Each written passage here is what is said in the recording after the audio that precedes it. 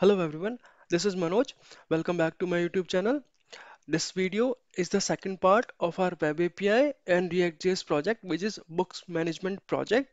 So far we have created a Web API project and also a React project. And inside this Web API, we have created a single method which is add new book. And inside this React project, we have created a add book and dashboard components. All right. And if I go back to the browser, so this is a default web API interface and this is our front end. So if I click on add new book, so this is a new book form. And if I go back to SQL Server, so you can see, so this is a default data which we have already added into our table from front end. So far we have created this. So in this video, we will work on this book list component. So go back to Visual Studio Code and inside this book list.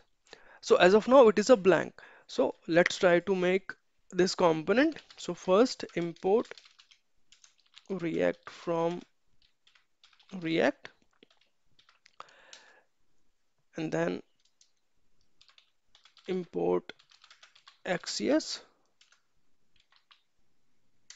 from axios and then import card body card header call row table from react strap. So now let's try to make function component. So function book list, so it will accept props from the parent component. So first create a state, and for state we need use state. So let's import use state and use effect. So const data set data. So initial state would be a blank array. So use state. So now we'll use our use effect. So use effect.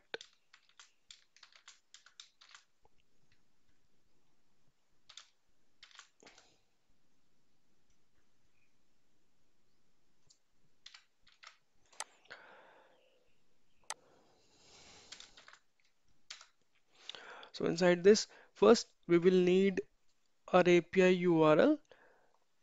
So first let me close this, and now we need to create a new method for returning the data. So that would be a get method. So the HTTP verb would be HTTP get and then public object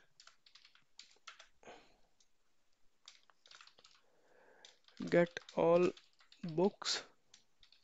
This is the method name. You can rename it or you can give a name, whatever you want, any meaningful name. So it will return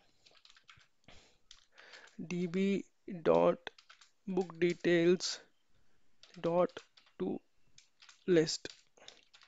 So what it does, it is returning everything whatever is there in this particular table. All right. So let's save this. So we are done with our web API get method. So let's rerun this project and now go back to Visual Studio Code and continue the front end work. So here first we will use const, let's say method name, oh, get data, and this would be a async arrow function.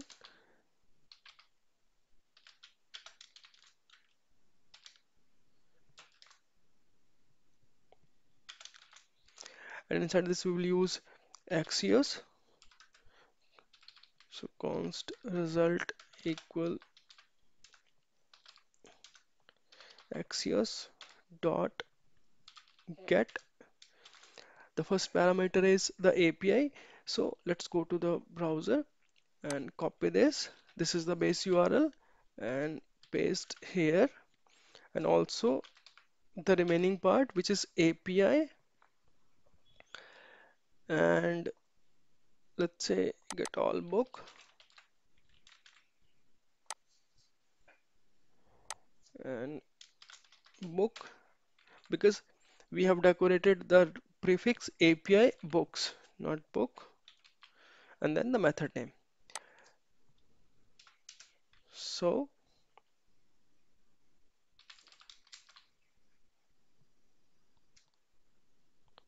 set data result, and then call this get data method or axios call. Oops, we need to use a wait over here. So let's save this and finally export default book list. Let's save this. So now this is our use effect, and we need to return the data. So return.